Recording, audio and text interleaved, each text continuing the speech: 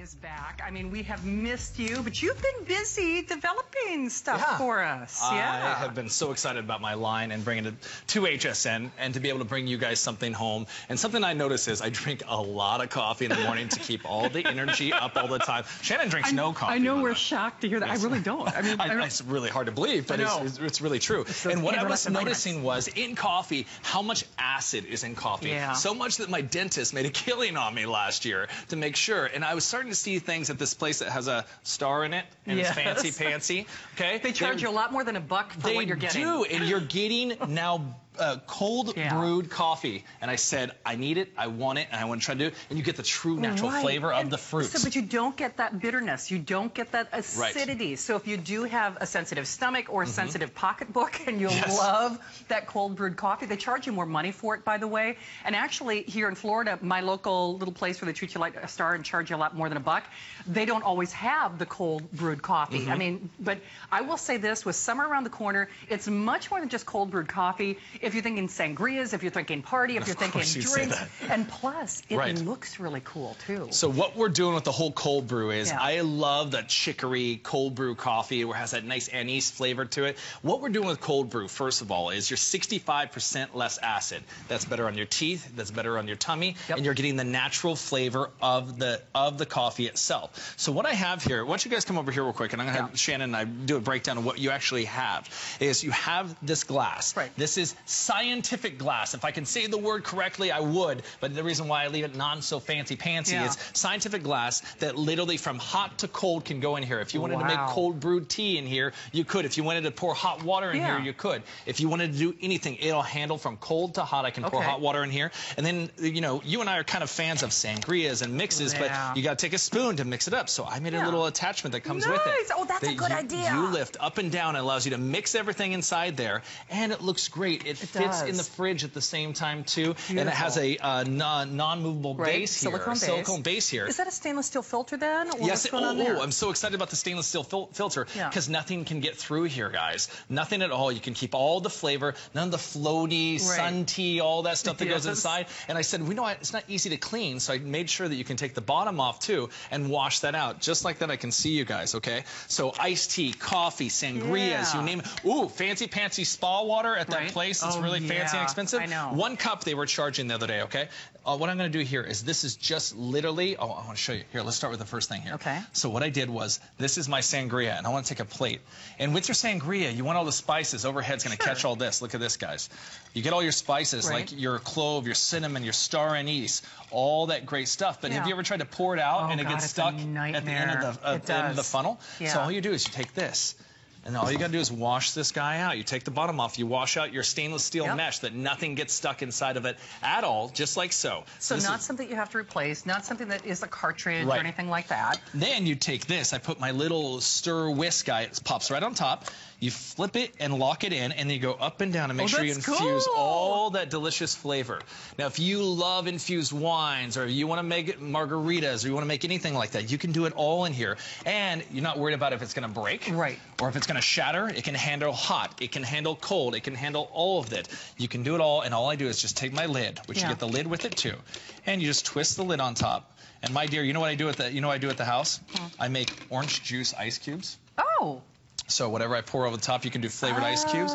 And look here with the little sangria. Let's mix this here. Sorry, tighten it to close it because at my house you drink it all. Yeah, but I have to say, I love the glass decanter. I mean, it looks attractive whether it's on the table or in the refrigerator. Now, you were telling me too that I can keep this in the refrigerator for weeks and I still won't get that bitterness. Right. So how about coffee? Let's go ahead and make some coffee. This is oh, I got the cold brew coffee in here. Check it out. Come over here in refrigerator land, guys. All right. Have you ever seen how beautiful, look here, how beautiful this looks right along the wall? I had cold brew coffee in the fridge. Now here's the deal, Shannon, with cold brew coffee. This can fit also in the side of the fridge, which I love, okay? And I made some spa water here. So what you do with the cold brew coffee, if you brew coffee at your house, you know how long that coffee lasts on your coffee pot? Okay, 4 hours, it gets bitter. The acid starts coming out of it. I can leave this cold brew coffee in my fridge up to 2 weeks. You're getting the life out of it. You know how much you pay for just ground coffee? And I'm doing cold water over the top. 12 hours in your fridge, guys. And all you have to do is take it, twist the lid just like so. Okay? And we're going to just take our cold brew coffee. Let's do a little twisty. Okay. And do me a favor. Okay? All right. Just like so. And I'm going to put some cream in it. Okay? Yep. And we just take a little bit of cream and we make the most delicious, beautiful cold brew coffee you've ever had in your life. And I do a little half and half like they do in Miami. Yeah. Oh, yeah. Oh, my goodness. But you know what? If you only did cold brewed coffee, this will pay for itself literally within a couple of uses. Because you know very well when you go to the fancy schmancy spa shops where they've got the spa water. And the thing is, we were talking about it with the popcorn maker, you don't worry about all the artificial ingredients and preservatives and things that they put in those infusions, that they put in those specialty drinks. No added sugars, no added chemicals, no added anything.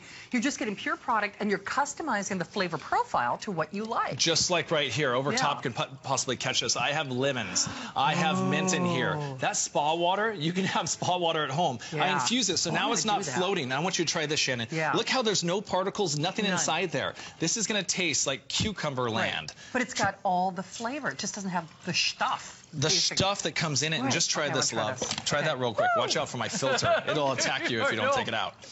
Okay? Oh, that's good. Like, simple, good, right? Okay. Now, how long do I just, it doesn't matter, like my own personal 12 hours, guys. It's your own personal taste, but you can just literally add it in there raw. So if you have kids at home that are drinking soda and you want to cut them out from the soda, you can go seasonal, you can go summertime. There's berries and peaches right now. Just pop it in there. Put a little bit of cold water on top. Or if you're just a coffee lover, but you're noticing that you're getting the coffee stain and you're getting the coffee burn, just cold water over the top, 12 hours in your fridge. It looks great in your fridge. It can go hot, it can go cold. You can pour hot water over the top of it like I have right here with my tea. What can you do at home? Be able to take hot water, pour it over just like that, and look how it infuses that tea. This is a little jasmine tea. How quickly, and I'm not worried about the glass shattering at all. So hot or cold? Hot or cold, it doesn't matter. Sangria doesn't matter. You can do watermelon flavor, you can do ginger flavor, you can do tea flavor, and it can sit in there for weeks, guys, and you can literally hold it in your fridge for weeks. The coffee will last a lot longer. And perfect results every single time. We have only 2,000 of these, and remember, 1 or 2 uses, it pays for itself. Whether you're talking about your own infusions, you could use it with your Andrew Lessman teas, if you love those like I do, or if you're doing your sangrias, if you're doing your spa waters, if you're doing your cold brewed coffees, you're not spending $5 and $6 and $7 and $8 per cup like you do when you go to those big gourmet coffee stores. Per cup. You know how much your wallet, you can put this in your back pocket and you would save hundreds of dollars a year by just fancy cold brew coffee. Absolutely. So you're back bright and early, 7 o'clock in the morning? I'm going to drink this whole thing. I think you might have to. Well, good to have you back, my friend. I love you. An honor to have you help me launch my brand. Absolutely. Well, look for Ryan tomorrow at 7. We're coming back with the Dash Blender after this.